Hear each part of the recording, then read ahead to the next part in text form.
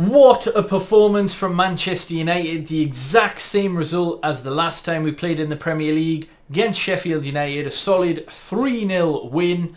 And yeah, I thought Bruno Fernandes, according to rival fans, was a set-piece merchant from a subpar league in Portugal. But according to this game, that's not really the right review, is it?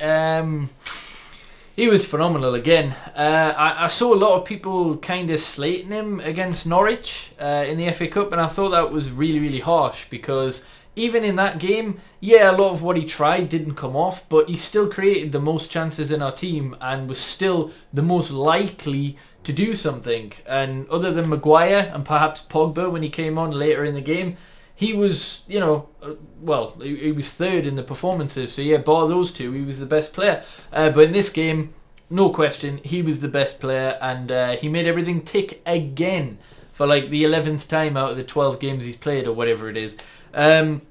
We have struggled against Brighton in the past, so this result was really, really important, and it wasn't perhaps as concrete as many thought.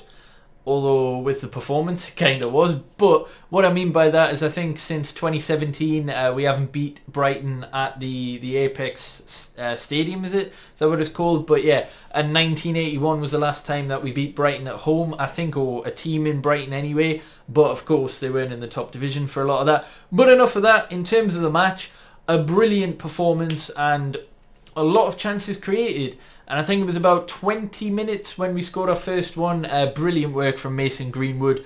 This boy is so special. Like 18 years old, and either foot he can...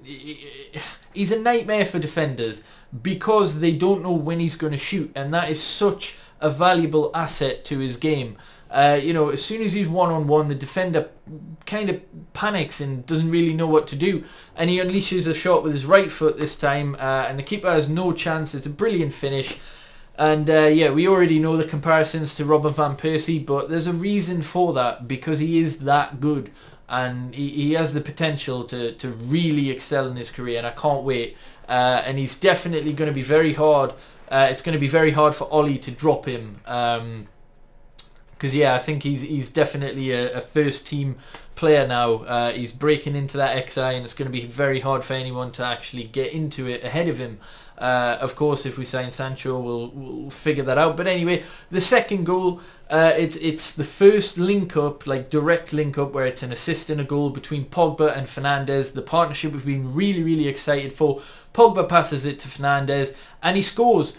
It was a little bit deflected, but earlier in the game, the exact same scenario practically. Fernandes hit the post, but this time it goes in, and yeah, again, a very mature display from Pogba, a very central midfielder's performance. He's kind of letting go of a lot of his showboating, certainly in these last few games, and he's just doing the simple things, but also doing the Pogba things, the long passing, the vision that he has, particularly in against Norwich when we got the winner for Maguire. That was a brilliant pass from Pogba to initiate that.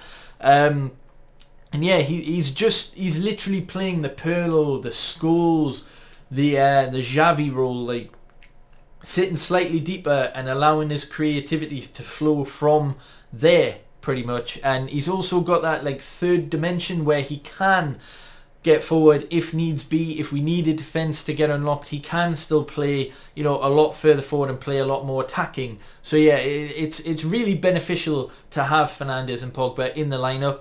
But yeah, that was 2-0, solid half. Brighton didn't have anything really until they were 3-0 down, where they had a couple of chances, and De Gea made 2 wonderful saves. I've been critical of him recently, but he's just been at the club for 9 years now. I think he's our longest standing team player, actually. I don't know that off the top of my head, but I mean, Carrick and Rooney have left, obviously, so I don't know if anyone's been at the club longer than him. I don't think so. I think he's the longest standing current member of Manchester United. So yeah, he's been here over 9 years, and yeah, he made 2 really good saves late on, particularly one where it was a fingertip classic David De Gea save, really. So that was nice to see. Got another clean sheet as well. And then the third goal for us was a classic Manchester United goal. This is what we're known for. This is what we want to see.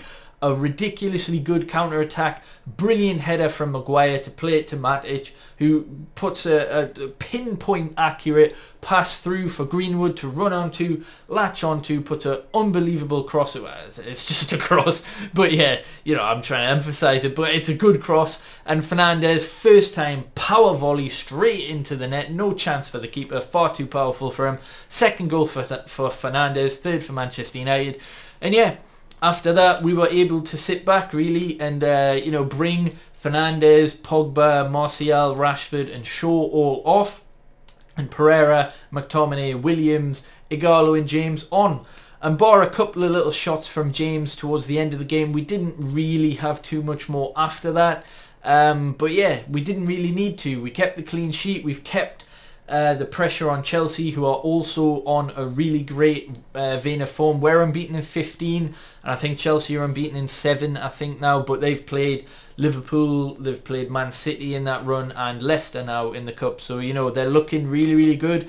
And I know I said we'd finish third again in the Sheffield United video, and I still maintain that. I still think we can. I just think we're definitely, you can quote me on that, but I definitely think we'll finish above Leicester. Chelsea, however, have showed a lot of, you know, fight towards the end of the season, and they are looking good. So it's a case of whether Chelsea will drop 5 points more than us before the end of the season, because I think the maximum we will drop is 4. 2 draws potentially, but I reckon we could get max points with the fixtures we've got towards the end of the season. Most of them are literally in the bottom 6. Every single one's in the bottom half, bar Leicester, who are on a really poor vein of form. So yeah, it's just a question of whether we can claw back 5 points against Chelsea.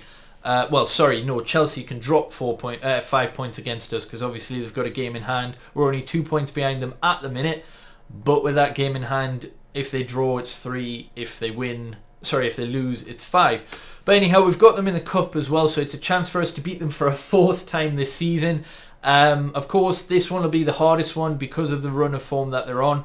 It's probably two, other than Liverpool, probably the 2 most informed teams in the league at the minute. So, you know, it's a tough FA Cup tie to see who's going to go through, considering it's at Wembley. For the neutral, it's going to be very, very good. And yeah, it's potentially just a 50-50. It depends who plays on the day, because both are on great form. But of course, Ollie has beat Lampard 3 times this season, so hopefully he can make it a 4th. But I'm looking forward to it, and you would imagine it would be Man City in the final, but you can never really tell with Arsenal, because they love the FA Cup. They seem to always relish it. So no matter how bad they are, that seems to be a competition they can get some redemption from. So you never know. It could be Arsenal in the final, it could be Man City, could be Chelsea, could be Man United. Any of the 4 can get there.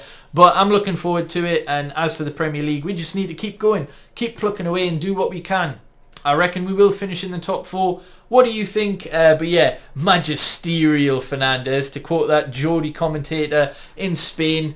Magisterial.